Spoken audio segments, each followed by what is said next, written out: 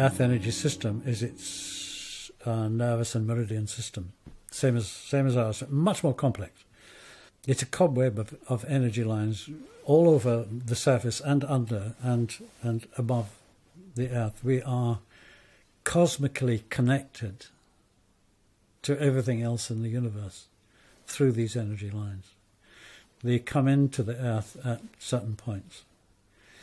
And according to the Druid tradition, there are 12 major circles of energy around the Earth, bands of energy around the Earth, not necessarily great circles.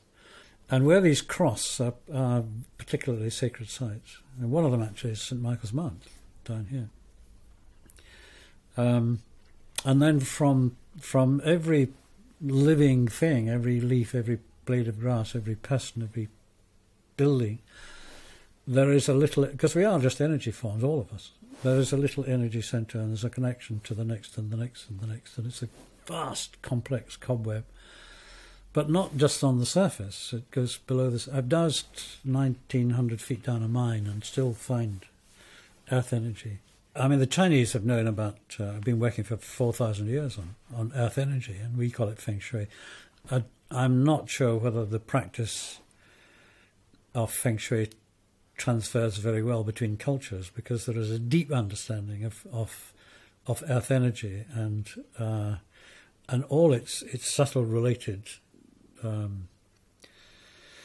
spiritual and emotional changes that it can be involved. And I think when it transfers to this country, it tends to be totally simplified. We were in Australia 3 years ago, I think, and we were very anxious to meet one of the bush rangers there, who was in charge of 470 square miles of Aboriginal land, where there were some of the ancient Aborigines living.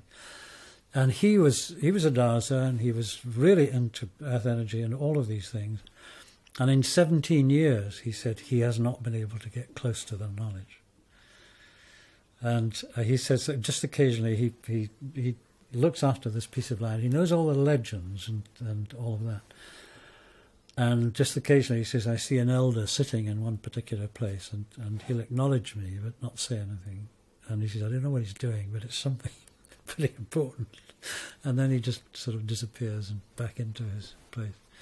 So they're preserving it. They are, I think, desperately afraid that if we find out about it, we'll misuse it, which normally we do. And we had an astonishing experience in New Zealand, where I had dowsed one of the Marais, the really sacred site in South Island, where the Maoris had certain stages where it took 10 years to develop the capability of assimilating the energy from these places up the mountain. And there was a marae which was normally the woman's place. It was full of water.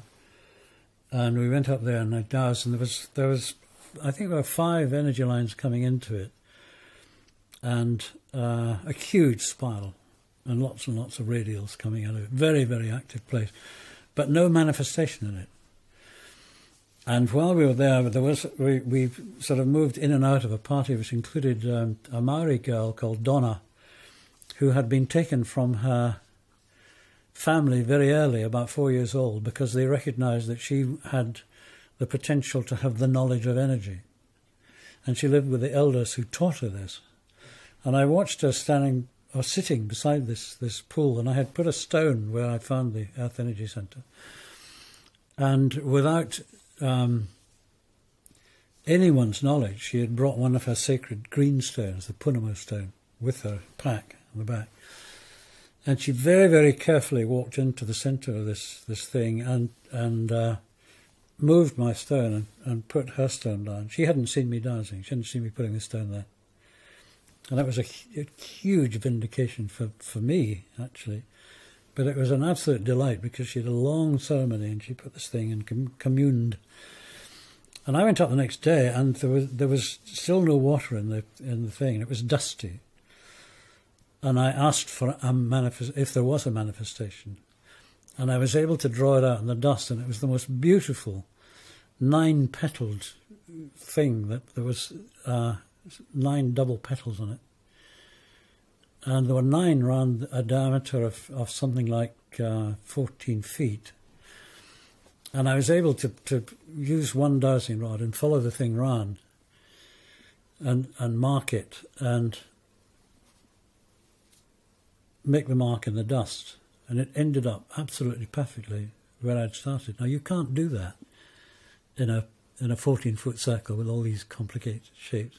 And it just fitted perfectly in the end. I almost cried. I mean, it was just so beautiful. And that was the result of her knowledge and communication, her consciousness, her training, and the manifestation was beautiful. Now, that happened within overnight. I think what happened was that the ancients were very, very closely tuned to the earth and its energies. And they would travel to a place where they felt good about the energy in the place, and they would sit down. And if there was a local well that would supply them water, they would stay there. And as soon as they stayed, they would start ceremony. And as soon as the ceremony started, the earth energy would respond. And it would grow stronger and bigger, and then it would become a place of where more people would come in and communicate with this centre, and it would become a sacred site because of the ritual.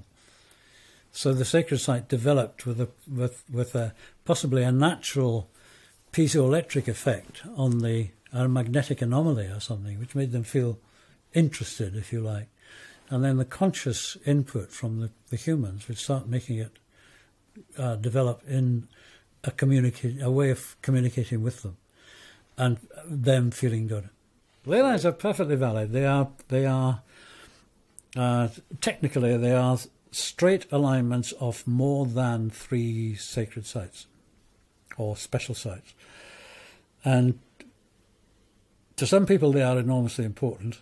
They're quite important to us because the whole concept of the Michael and Mary thing started with a straight alignment of St. Michael sites from St. Michael's Mount up to Avebury by John Michel. Also, the Rishi brothers discovered that there was an alignment of sacred sites from Athens to St. Michael's Skellig in Southern Ireland, going through an extraordinary number. And I mean, it's not an absolutely straight line, because if St. Michael wanted a site on the Michael line and there was a huge crag there, he would put his big cathedral there on the top of the hill, which is slightly off. And nobody could quite understand why.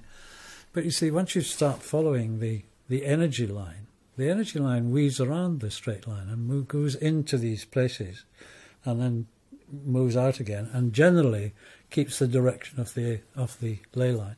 So that's why I think that ley lines are important. They are the indicators that there is something important happening underneath. That's only my opinion. Because the energy lines are made up from a number of different frequencies, it very often happens that one of the frequencies, whoever it is doesn't resonate with that frequency, and they feel slightly uncomfortable. And what happens is that they automatically compensate for this feeling of discomfort by using their own energy.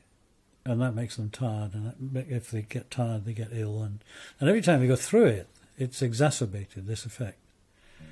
So they get to the stage sometimes where if it's in a particular room, they can't use that room.